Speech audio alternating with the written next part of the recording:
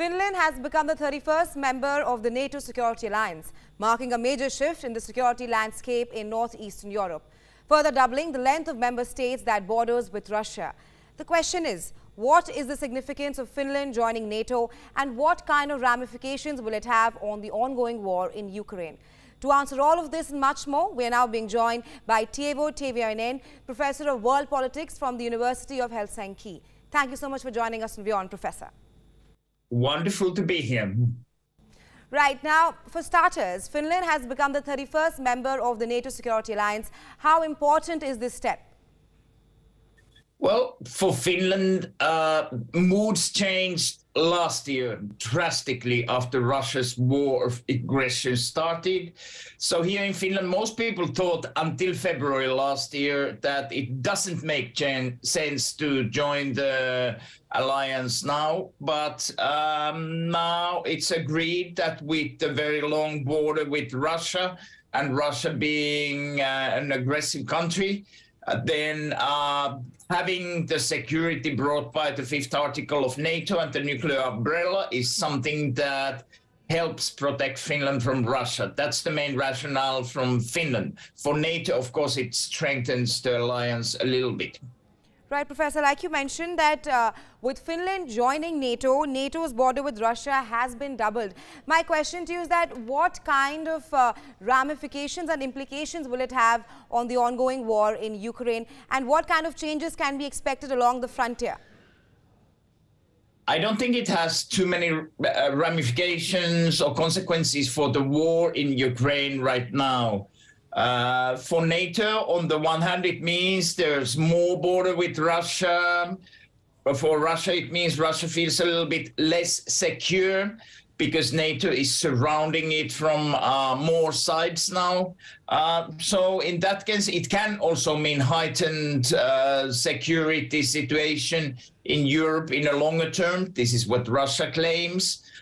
In Finland, people are mostly thinking about what it means for security of Finland vis-a-vis Russia, where there's almost a consensus that it's good for security of Finland in most cases. In case of a major war like nuclear war, it might be a bad thing for Finland to be a frontline country, though. Right, Professor, just to add to that, we do know that Russia's invasion of Ukraine prompted Finland's application to join the alliance. But help us understand, how will Finland be an asset to the alliance? Well, Finland is a small country, so the significance is not so huge. But compared to the size, Finland's army is fairly strong and big. So that's one thing. If Sweden joins together, there are two new countries, then some would say that vis-a-vis more authoritarian states like Turkey within NATO, Finland and Sweden would bring more democracy-oriented kind of things to NATO. But it remains to be seen. It's symbolically important for NATO also because Putin was saying there should be no NATO expansion, and one reason for in Ukraine was to oppose NATO expansion, and that's what he got in Finland. Right. Just to add to that, Finland's accession is clearly a snap for Russia's Vladimir Putin. And like you mentioned that he was absolutely against Finland joining NATO. I want to ask you and seek your perspective as to what kind of reaction can be expected out of the Kremlin at the moment. Well, I don't think there's necessarily a big short-term reaction. Of course, in the long term, now that Finland is in NATO, it will be natural that Russia has some new military installations near the border now that it's a NATO border. In terms of threats now, Russia is very busy in Ukraine.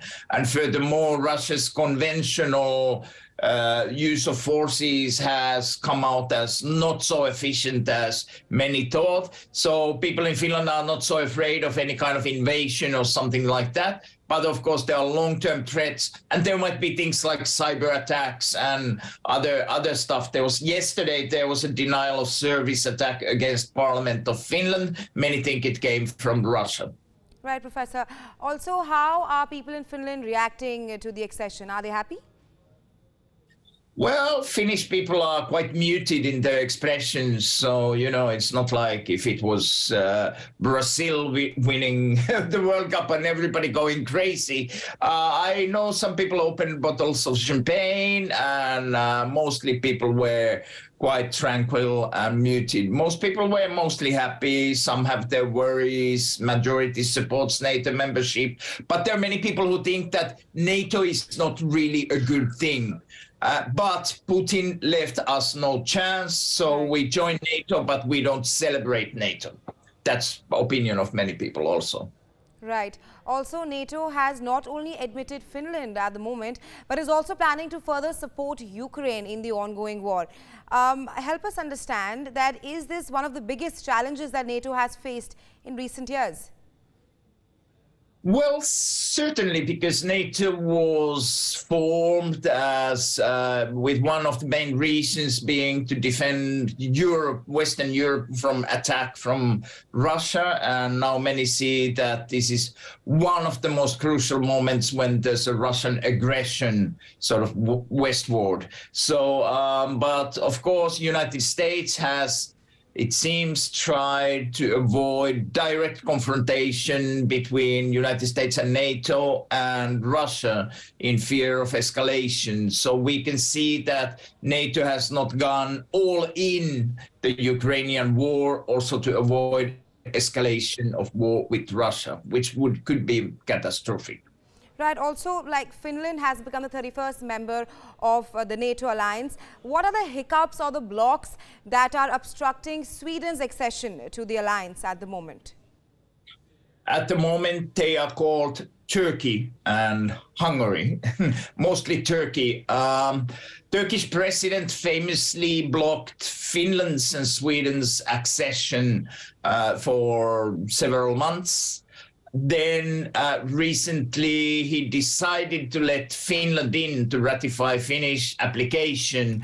Differences between Finland and Sweden are that Sweden has a much larger population of migrants in general, and migrants from Turkey, and, for example, Kurdish people and Kurdish refugees. So Turkey has claimed that there's too much activism, pro-Kurdish and pro-human rights activism around Turkey in Sweden. And one recent difference was also that there was Quran burning in Sweden. Sweden's laws allow for freedom of expression. So you burn a religious book, and that's fine in criminal law sense, whereas Finland has blasphemy laws. So in Finland, you couldn't burn a Quran without having to go to the courts. So Turkey was also referring to this difference, like Quran burning, Sweden cannot enter NATO was one of the arguments. Thank you so much, Professor, for joining us in WION at this hour and sharing your insights on this. Thanks very much. Thank you. Thank you.